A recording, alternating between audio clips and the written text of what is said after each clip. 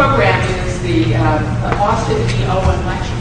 I want to just tell you very briefly a little bit about Austin. The lecture series was established in 1990 by Dr. Judith Owen Hopkins and her husband, Dr. Margaret Hopkins, in honor of their father, retiring Judge Austin E. Owen III. Judge Owen had attended Richmond College and received his law degree from the University of Richmond in 1950.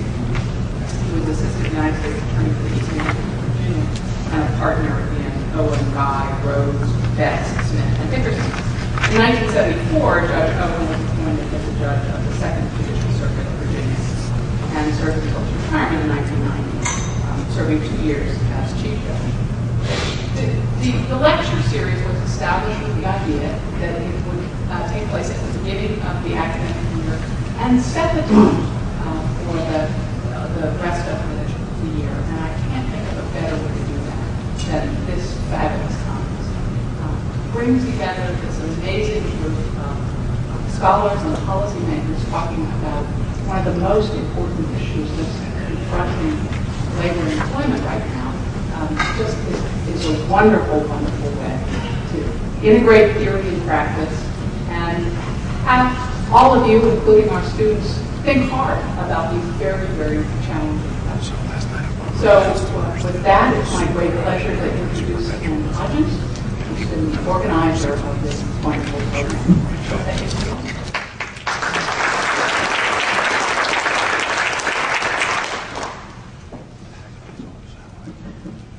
Thank you, Dean Perdue. We're delighted to have all of you here at our conference. Thank you so much for coming. And we have a wonderful program for you today, some terrific speakers coming up. I want to, first of all, just tell you a few logistical things about the day. And then I want to thank some folks, and then we'll get started on our program. There are out on the table out there, in case you didn't pick them up when you came in, we have both MCLE forms for those of you who are looking for CLE credit. We also have forms for those folks who are looking for human resource certification. And if you didn't get those when you came in, pick them up on the table outside. In addition, there are a couple of issue briefs there. From the American Constitution Society on some public sector issues. And that's one of our co-sponsors, and if you'd like to pick those up, those are not included in the materials online, but there are hard copies out there, and feel free to pick those up. The bathrooms, when you're looking for them, are down the hallway past the registration table. As the hotel described it to me, turn right at the sticks down there, and that's where you'll find the bathrooms when you need them.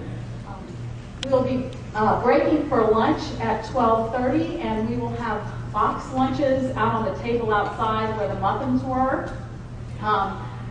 You can go out and pick up a lunch and bring it back in and eat at your seat here. And we won't have any presentations during lunch, but we'll start up again at 1:30.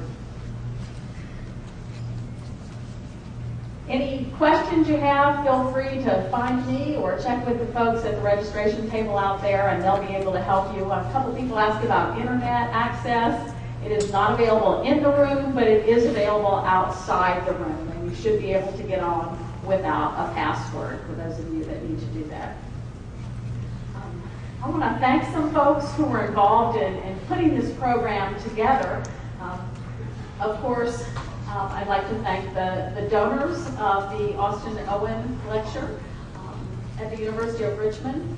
Our co-sponsors, the Labor Law Group, which is a national group of labor and employment law scholars. They're one of our co-sponsors and actually the initiator of the idea for this symposium. And particularly I'd like to thank Mary Crane, who's the chair of that group, and Marty Mallon and Joe Slater, who are members of the group, my co-authors on the public sector casebook, and helped plan the program and put this program together. The American Constitution Society, another one of our co-sponsors, was terrific help in planning the program, and particularly Praveen Fernandez, the Associate Director of Programs, who helped put this together. And finally, our other co-sponsor is the Center for Leadership and Education at the University of Richmond. And their director is Tom Shields, and we very much appreciate all of the co-sponsorships. I'd also like to thank the ABA Journal of Labor and Employment Law and the co-editors of that, Steve Beffert and Laura Cooper, who are both here and both on the panel. And they'll be publishing the papers from the conference, and that's a publication that goes out to all of the Labor and Employment Law section members nationally. So that's where the final versions of the papers that you've seen will be published. So we very much appreciate their publishing those papers. I'd like to give some special thanks to the law school faculty members, staff members who helped put this together. Sherry Harrington did a phenomenal job of all of the logistical stuff, including the last minute change to this venue. And certainly we apologize for any inconvenience that caused, but as Dean Perdue said, we really couldn't do anything other than move here. And we're very appreciative of the Westin Hotel for setting all of this up at the last minute. This happened on Wednesday, and so we're very appreciative that they were able to put this together and host us here. Other staff members that have helped, Hilda Billups, my administrative assistant, has been a tremendous help. Jessica Haddad did the publicity. And Susan Atkinson, our Career Services Office, stepped in at the last minute to help us with registration out there. Carl Hom, our multimedia person, is in the back. If you have multimedia questions, he's back there, and very much appreciate his, again, last minute change to do it here instead of at the law school. And I also want to thank our law students. You saw some of them at the registration table. Will Warwick and Meredith Fleming are my research assistants. They put together some of the materials for this. We also have Davis Powell, who is helping, another third-year law student, and a group of students from our chapter of the American Constitution Society, as well as the Law and Economics Association, Student Association. So take an opportunity to meet those law students. They're all terrific folks. If you have any jobs, talk to our law students.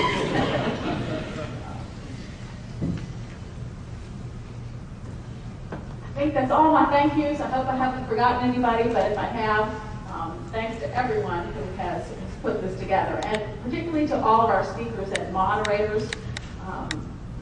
We have a fascinating program set up for you today. These issues that we're going to be talking about are issues that are dominating the news, dominating the public debate, and we have a series of real experts on these issues, bringing a variety of perspectives. We have academics, lawyers, economics experts, labor policy experts, we have practitioners on the union side, on the management side, and so it's going to be a terrific program, and we'll start it now. I'm going to turn it over to my colleague, Paul Thompson, who will be moderating the first panel and introducing our speakers on the first panel.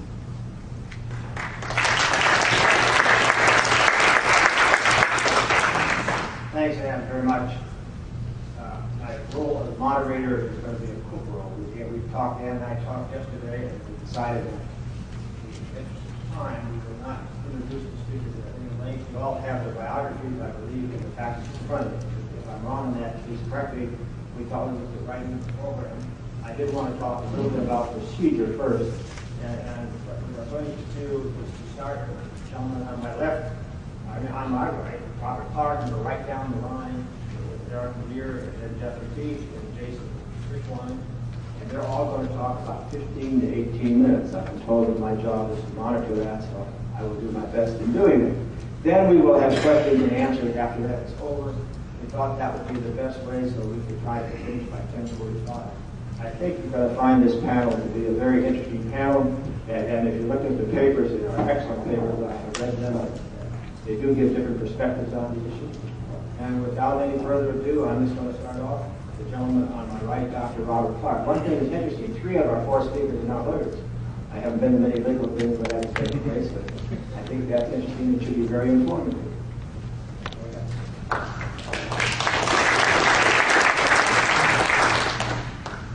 Thank you. Pleased to be here, and I am one of those non-lawyers, but I'm going to try to raise a series of issues about both the economics of public pension plans, but also talk a bit about some of the legal issues that, if you folks have some influence, you might be able to address. So just a brief overview of what we're going to talk about today. First, we just need to know some things about what the current landscape is. And for those of you who don't know the difference between various types of pension plans, we'll take just a minute to talk about that. We'll look at the fiscal concerns, financial issues that are really dominating the news on public pension plans these days. And then we'll talk a little bit about how public institutions are examining and re-examining the pension plans that they're providing to their employees. One thing that you have to think about when you consider both the current state of pension plans and or other benefits is not just the cost, which gets all the attention these days, but it's also how these benefit plans affect worker behavior in terms of attracting and retaining workers. And so I want to make sure we spend a little bit of time on that as well. So perhaps we should just begin with where are we in the evolution of public pension plans.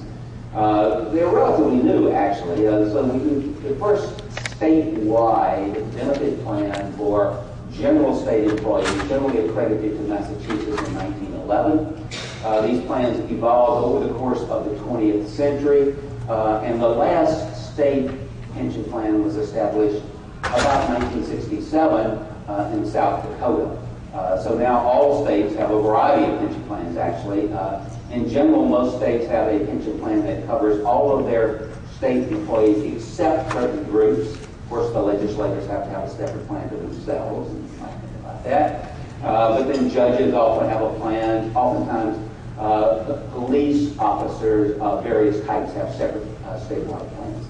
Of course, a big component of public employment is teachers, and teachers often have their own separate plan, and sometimes they're merged with public plans. In fact, the public pension plan world actually got started at the local level in the big cities with plans for teachers, firemen, and policemen. And over time, states organized some of those local plans into statewide plans for these types of workers, especially teachers. Except in some states, you still find that the biggest cities that have the oldest pension plans are outside the statewide plan for teachers. Another trend over the course of the 20th century was when states merged their teacher plans with their general state employee plans. And so in North Carolina, we have something called the Teachers and State Employees Plan that covers all public school teachers as well as virtually all state employees. And about half the states have these combined plans, and about half the states have separate plans for teachers.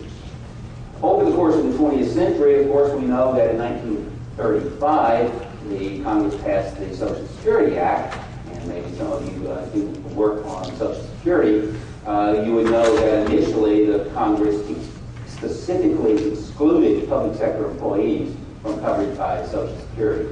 And that was actually one of the impetus for plans expanding at the state and local level, because they noticed everybody else had a Social Security, and so they started offering plans for their own workers.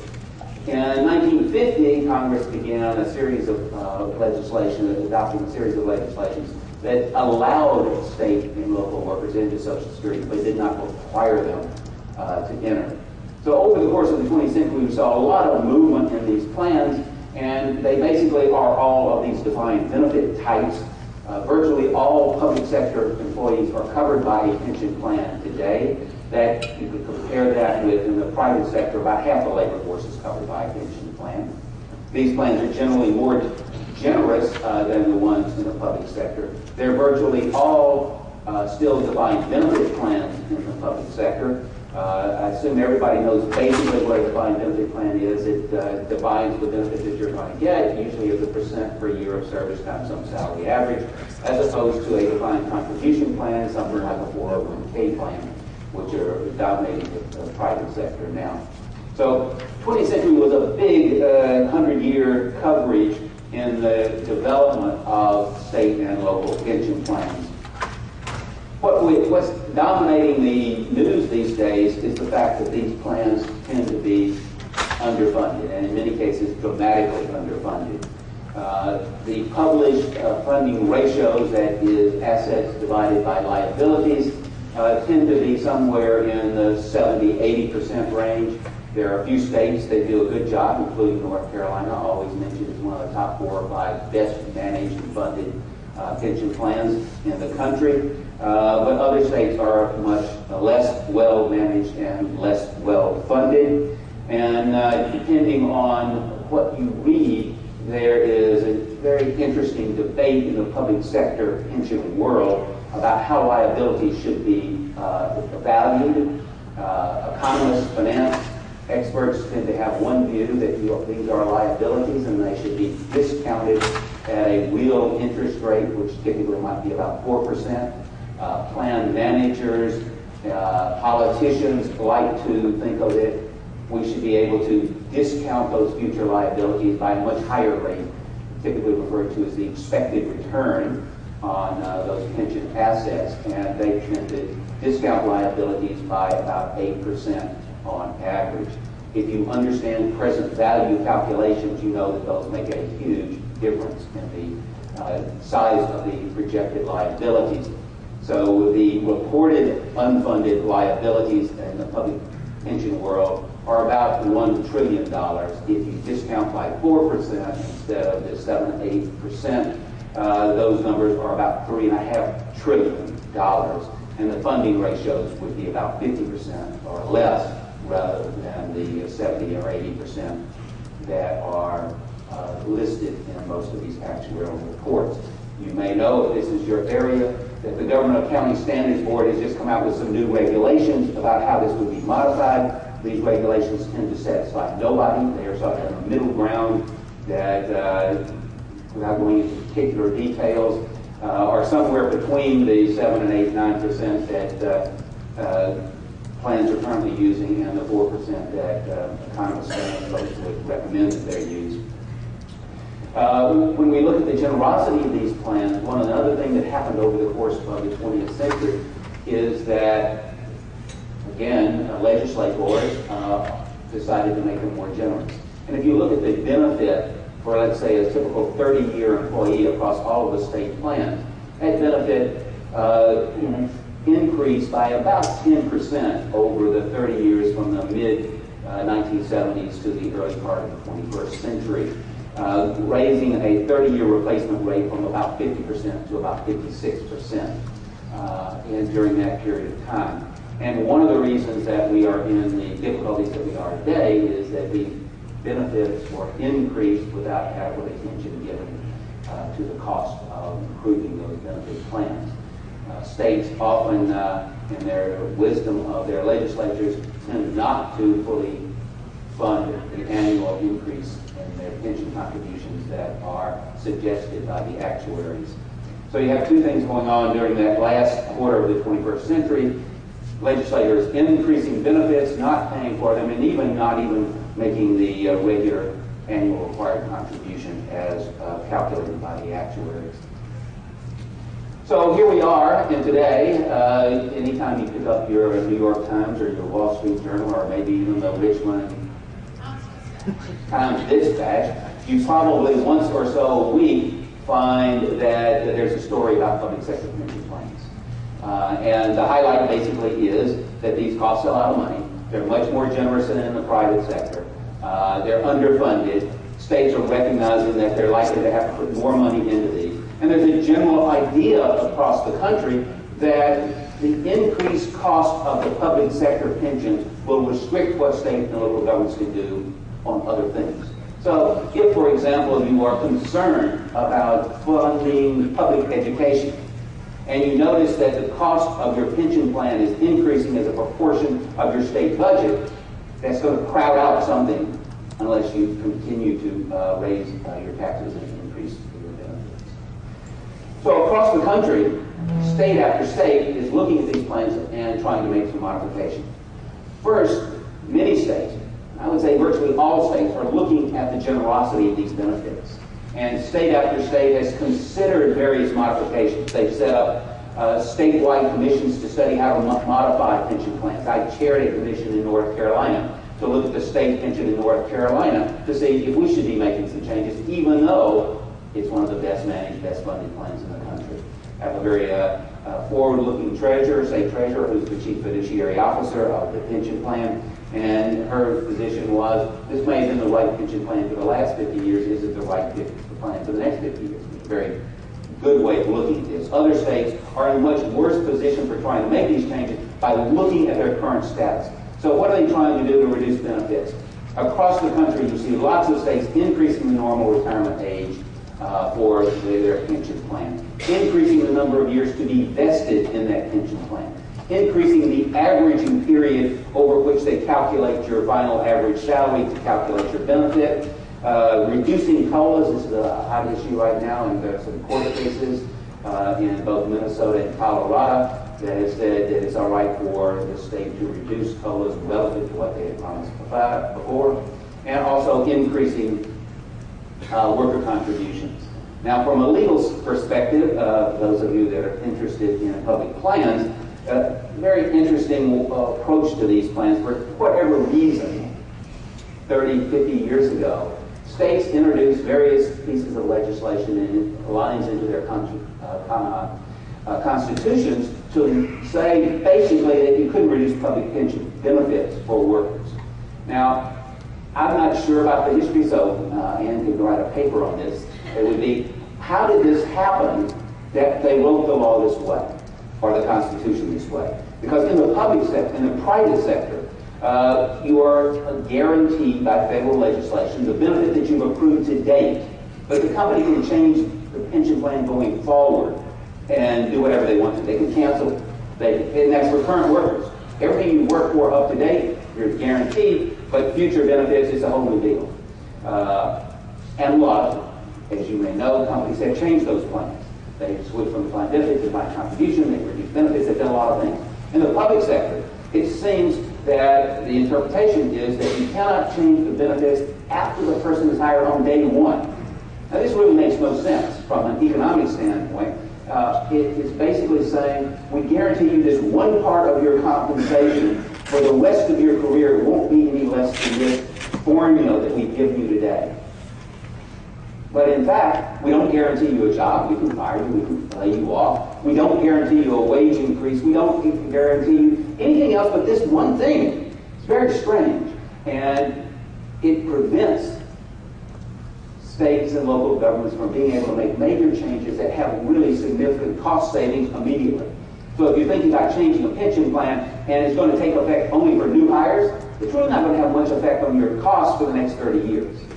And so one of the things that you should be considering, if you are a legal expert in this, is how would you change that? Even if the courts are backing that current provision to the hilt, you might go about changing the Constitution and the laws now so that in the future you have the option of changing benefits for current workers. Not the ones that are already there, so it's still going to take some time, but it will give you that flexibility going forward.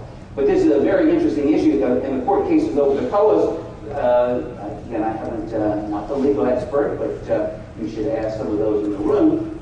What seems to have been the case was that the courts were saying that the COLAs, even though they were promised to workers in a particular way, weren't part of the core promise of the pension benefits that were happening afterwards, and the courts ruled in favor of the governments in those two cases. Other big change going on is that states are looking around and adopting new options. Some states have adopted DC plans and terminated their DB plans. Only 2 states have done that in their entirety, Alaska and Michigan. 2 very interesting and different states have only DC plans for their new employees, for their existing employees. Another more recent trend is the adoption of choice between DB and DC plans. So there are about 6 states that currently allow their employees to have a choice when they're hired Do you choose a DB plan or a DC plan? Now, this is a choice, incidentally, that's for a long time, in lots of states, been given to university faculty members.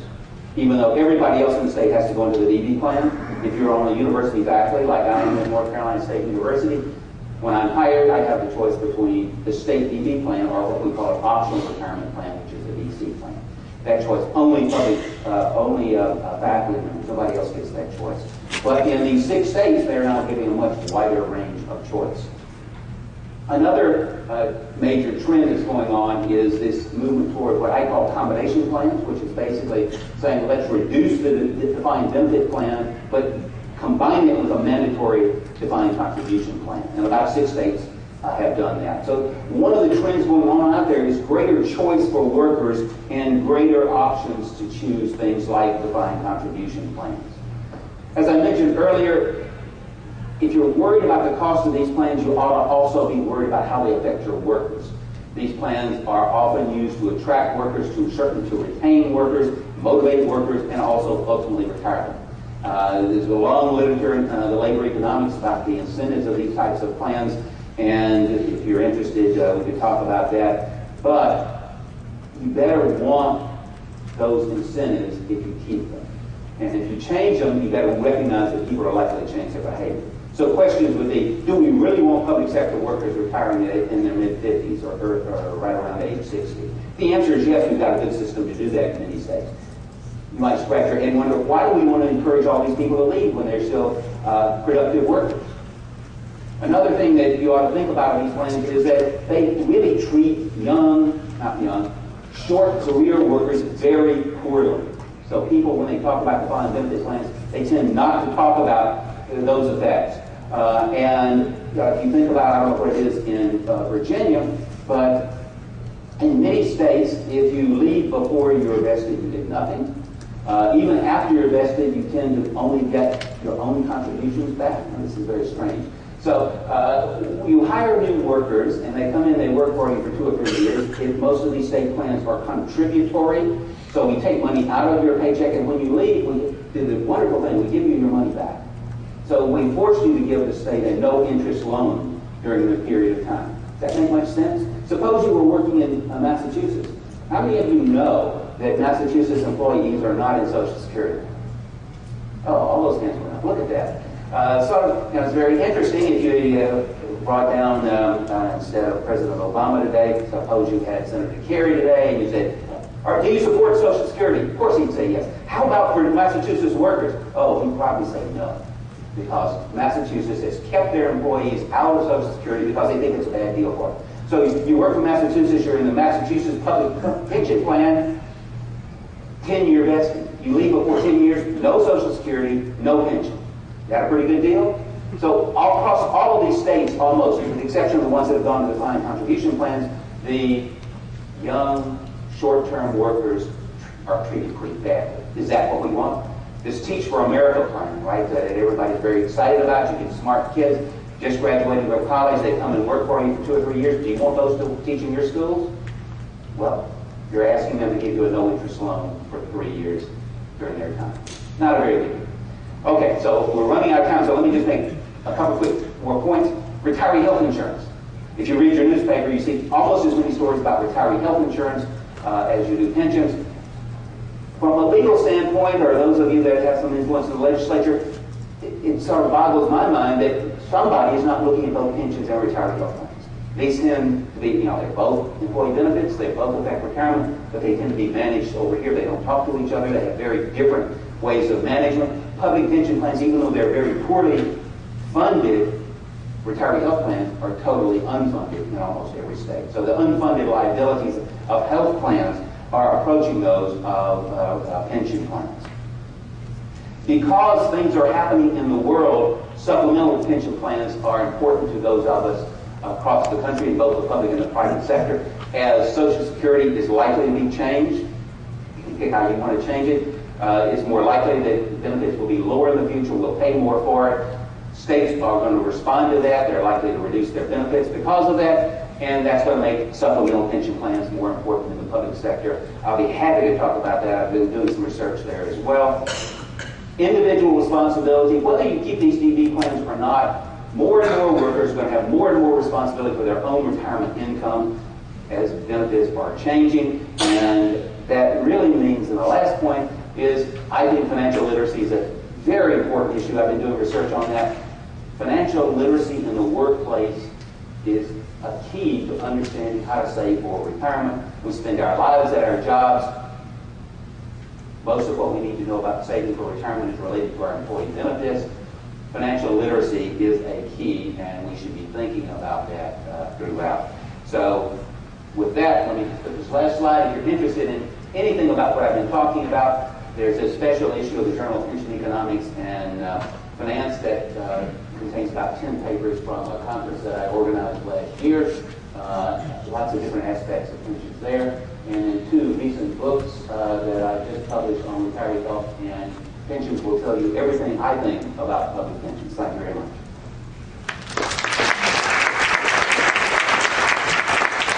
Thank you very much.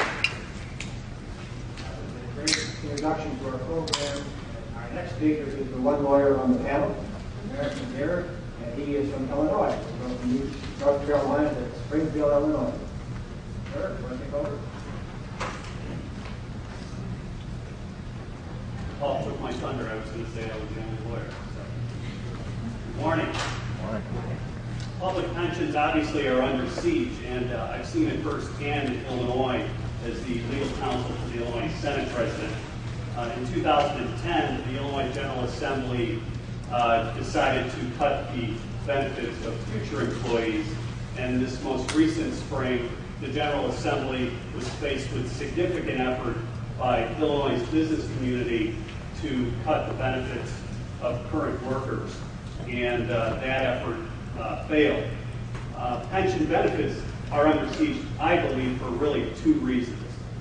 First, the 2008 stock market crash placed our nation's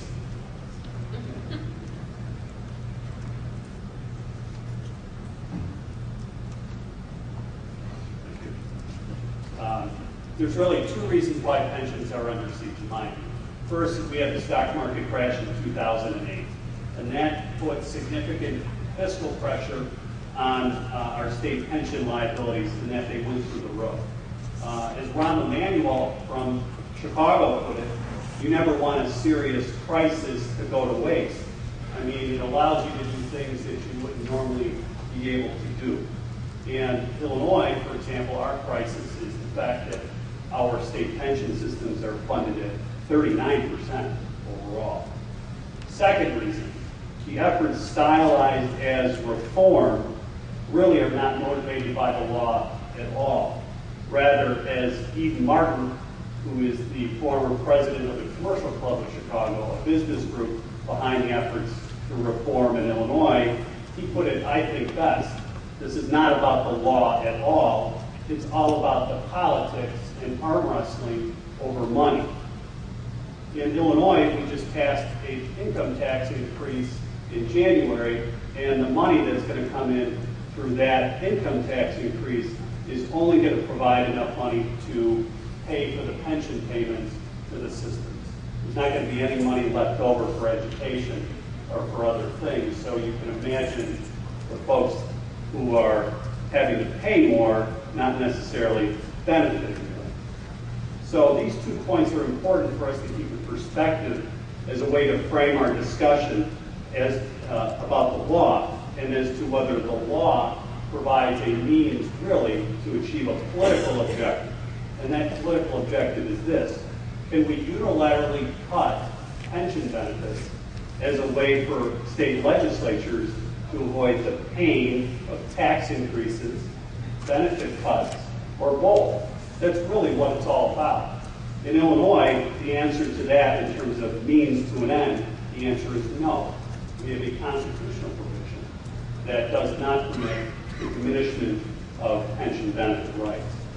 Now, many of you are from states where the legislature has gone ahead and has either gone after the benefits of current employees, future employees, or even retirees.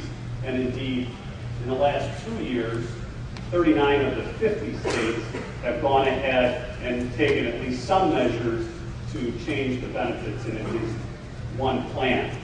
And in 2011, the major means by which to cut benefits has been to increase employee contribution rates, change the formula for how pension benefits are determined, and also to change the COLA rate for retirees. So really, we have now, from all of these pension reform efforts, we have litigation pending in at least 10 states. And here I'd like to explain that the success of these challenges depends, of course, on how each state protects pensions, and in turn, how the United States Constitution's contract clause for the state equivalent would bear upon that. So with that in mind, I'd like to describe the legal protections that states provide, an overview of the contract clause, and then look at the litigation that has gone on in Colorado and in Minnesota. So let's start with the way that states protect pensions. There's really 4 approaches. 1, contractual. 2, proprietary. 3, promissory estoppel. And 4, gratuity approach. So generally, a public employee, if they're in a state that protects pensions through the contractual approach, they have greater protection than if you were in a state that treated them as a property interest or as gratuity. So the contract approach is the majority standard throughout the country. And it really stems from either a constitutional provision, a statutory provision, or a court decision. And so under this approach, a contract relationship is said to exist between the state as an employer and the public employee regarding the statutory provisions that grant the benefits. And some characterize this relationship really as an insurance contract between the state and the employee, or others have classified this as deferred employee compensation in order to get to sort of a contract relationship being established. So on the one end of the spectrum in terms of protection, under the contract approach, you have pensions being absolutely protected in Illinois and New York through constitutional provisions. These provisions protect the pensions that public servants have, the benefits that they have, based upon the rights the pension plan in place when they join the system, as well as any future benefits that come about through service. These benefits cannot be reduced unilaterally by the legislature for any reason, but as a contract, they can be modified if there is mutual agreement to change it. To move down a notch in terms of contract protection are California, Washington, and other states that use what's called a less restrictive or limited vesting approach. And what that means is that benefits still vest when you start employment, but the legislature can make reasonable changes to those benefits before an employee retires or before they become eligible to retire. Now, these changes have to be reasonable. They have to have some material relation to the pension system's success, and most importantly, provide the employee with some kind of offsetting advantage. And once these employees retire, however, their pension rights are deemed to be absolutely vested, and depending on the state you're in, they may or may not be subject to impairment through a contract clause analysis. Now, still other states that use a contract approach, such as Hawaii and Michigan, they only protect the benefits that are earned after employees provide service. So this mirrors the model that's found in ERISA in the private sector. So in these states, they're able to have the legislature prospectively change the benefits that employees will earn via future service. So you earn it on a day-by-day basis. What you've earned, you keep it, it's protected, but they can change it going forward. Finally, under the contract approach, there are a host of states that protect pension benefits only after you become eligible to retire or you actually retire. Prior to that point, the legislature can go ahead and modify or revoke the plan entirely.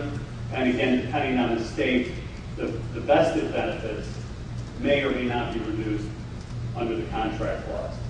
So in some, you see there's a range of protection even within the contract approach to protect the benefits. The next approaches are the proprietary and promissory estoppel approaches. There are a handful of states that utilize either of these approaches. And the proprietary approach is this. Public employees obtain a property interest in statutory retirement benefits once they satisfy the eligibility requirements. That interest, however, is protected merely from arbitrary legislative action under the Due Process Clause. So, in other words, the legislature can modify the pension benefits of public employees so long as there is a rational basis for doing so. Now, Minnesota stands out as one state that uses the promissory estoppel approach, and under that approach, public employees have a protected interest in a pension program that's, however, subject to reasonable unilateral changes by the legislature from time to time. Under this approach, what the focus is on is what's the reliance interest of the public employee in the specific pension benefit that's at issue based on the language in the statute. Under this approach, the legislature can cut benefits if doing so will protect the pension system's fiscal integrity or the benefit obligations impose an adverse impact on the state budget. In short, both the proprietary and promissory estoppel approaches provide little legal protection. Now, the final approach is called the gratuity approach, and this used to be the prevailing view throughout the country before the contract approach began to hold sway around the 1950s and thereafter. And really, the gratuity approach is this. It represents the notion that the government grants pension benefits to retirees or public employees as a gift, and that's a gift that the legislature, of course, can take away or change at any time, even if you retire. Now, today, there's only a few states, Arkansas, Indiana, Missouri, Montana, and Texas, that appear to still adhere to the gratuity approach through at least one type of plan that they still offer. So let's move on to the contract clause and how that fits into this. In Colorado and Minnesota, the litigation that has grabbed the headlines, the primary argument against the pension reform efforts has been that the changes made by the legislature violate the contract clause or its equivalent. So it's important to briefly look at the contract clause. Back in 1934, during the Great Depression, the Supreme Court held that a state may substantially impair private contracts so long as that impairment is reasonable and necessary to serve an important public purpose that the legislature has identified. In 1977, however, the Supreme Court clarified that state attempts to impair its own contracts, especially its financial obligations, are subject to greater scrutiny and very little deference because the state's self-interest is at stake. As the court bluntly put it, if the state could reduce its obligations whenever it wanted to spend money for what it regarded as an important public purpose, then the contract clause would provide really no benefit at all. Now, of course, before we can get to a contract clause violation, we have to have a contract. And long ago, the U.S. Supreme Court developed what's called the unmistakability doctrine as a means to discern whether state statutory provisions, like public pension plans, constitute contract obligations for contract clause purposes. Under this doctrine, the law does not create contractual or vested rights unless the statute clearly contains language to the contrary. As to be discussed, the state defendants in both Colorado and Minnesota rely heavily upon the unmistakability doctrine as a means by which to justify their pension reform legislation. They also claim that their reform efforts are reasonable and necessary to maintain the viability of the pension system, despite comparing pension benefit rights. So the lawsuits in Colorado and Minnesota, in my opinion, I believe, best capture really this confluence of state law protection and raised the question of whether the law will facilitate or defeat reform efforts in light of the contract clause or unmistakability doctrine. Colorado's litigation really presents a showdown of whether the contract clause even applies. In 2010, Colorado passed comprehensive pension reform legislation, cutting the pension benefit rights for both current employees and retirees. And this legislation was a bipartisan success and received the support of public employee unions. Retirees, however, sued under the contract clause to retain the higher COLA rate that was in place when they retired. And the lawsuit centers on really the relevance of a 1959 Colorado Supreme Court decision. In that decision, the court adopted the contractual approach and held that public servants obtain vested contractual rights to a pension plan's terms once they fulfill the eligibility requirements to retire. And the court explained that once these rights vest, they are, quote, not subject to a unilateral change of any type whatsoever. This conclusion, the court stated, stems from the cardinal principle that parties shall know prior to entering into a business relationship the conditions which shall cover the relationship. The state defendants claim that the 1959 decision no longer applies because of a 2002 Colorado Supreme Court case. In that decision, the court concluded that the contract clause only protects a contract that affords a vested right. And so from this point, you have the state defendants seizing on the issue of, well, does the statute that provides for the COLA provide clear language that makes the COLA rate the vested right for retirees? And to support their position that it does not, they pointed to the fact that over the last 40 years, the legislature had changed the COLA rate. So in July of 2011, the Colorado trial court agreed with the state, and they dismissed the retirees' contract clause claim. Interestingly, though, the court reached this conclusion without even discussing the 1959 Supreme Court decision at all. And really, the case, now that it's on appeal, approaches the question of whether retirees in Colorado have absolutely protected rights or they have received any protection under the contract clause. The final state is Minnesota. As with Colorado, Minnesota enacted pension reform legislation in 2009 and 2010 affecting current employees and retirees. The legislation stemmed from investment losses inflicted by the stock market crash and failed efforts to increase taxes to balance the state budget. So like Colorado, retirees challenged the unilateral cut of the pension COLA rate that they have. Now, since Minnesota adopts the promissory estoppel approach, the pension benefit rights do not begin with a presumption of having contractual protection. So accordingly, the Minnesota litigation really centers on whether the COLA provision at issue contains clear language giving retirees a fixed right.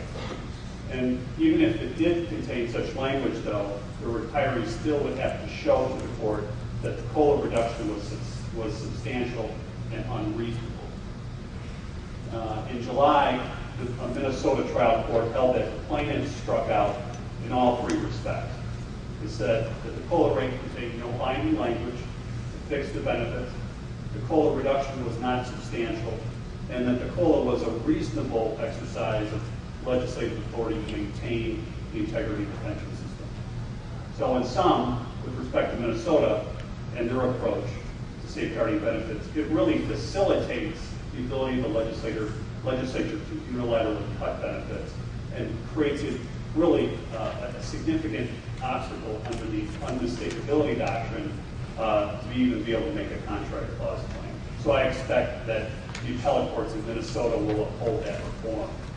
So let me just conclude by saying, to sum up, public pensions are under siege because of the current fiscal climate in most states presents a political opportunity for change. And it's clear that politically it's more palatable to go after and cut pension benefits for public employees than it is to raise taxes, cut services, or both.